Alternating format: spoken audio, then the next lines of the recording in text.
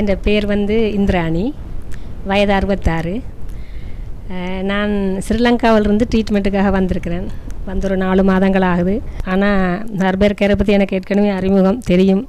ஏற்கனவே ஒரு சில தடவைகள் என்ற மகளுடைய ட்ரீட்மெண்ட்டுக்காக நான் வந்திருக்கிறபடினால தெரியும். நான் இங்கே வந்த நேரத்தில் எனக்கு கடுமையான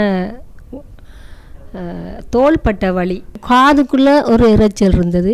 வலதுபட்ட தோள்பட்டை நான் கை அசைக்க முடியாது, தூக்க முடியாத நிலைமை இருந்தது. சரியாக சாப்பிட முடியாது. ஒரு இட்லி சாப்பிட்றதே பெரிய கஷ்டம். ஒரு இட்லியே சாப்பிட முடியாது. ஒரு டம்ளர் தண்ணி ஒரு நாளைக்கு குடிக்க முடியாத சூழ்நிலை இருந்தது. அப்புறம் கால் குடைச்சல் அதிகமாக இருந்தது எனக்கு. அப்படி எனக்கு நிறைய நோய்கள் இருந்தபடினால நான் இங்கே வந்து டாக்டர்கிட்ட மருந்து எடுக்கிறதுக்கு வந்து சரியாக 15 நாள் வந்து நான் முதலாவது புதன்கிழமை வந்து அவருடைய அந்த கூட்டத்தில் நான் கலந்து கொண்டேன்.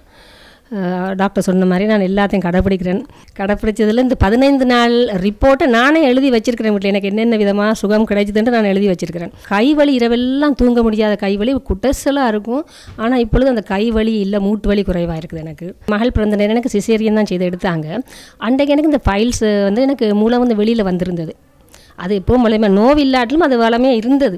ஆனால் முதலாவது நாள் 2வது நாள் என்று நான் நினைக்கிறேன், அந்த வாட்டர் மட்டும் கஞ்சி மட்டும் குடித்தேன்.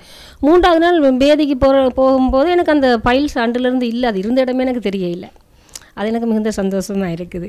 எனக்கு சாப்பிட கழுத்து வலி இப்படி திருப்பின உடனே நான் சத்தம் போட்டு சிரிச்சுட்டு எல்லாருக்கும் கால் பண்ணி சொன்னேன், நான் சுகமாக இருக்கிறேன், எனக்கு சுகம் கிடைச்சிருந்து சொல்லி என்ற சந்தோஷத்தை நான் எல்லோரையும் ஷேர் பண்ணிக்கொண்டேன், பகிர்ந்து கொண்டேன். இவ்வளோ சுகத்துக்கு காரணமாக இருந்தது அருமையான ஐயாவுக்கு தேங்க்ஸ்.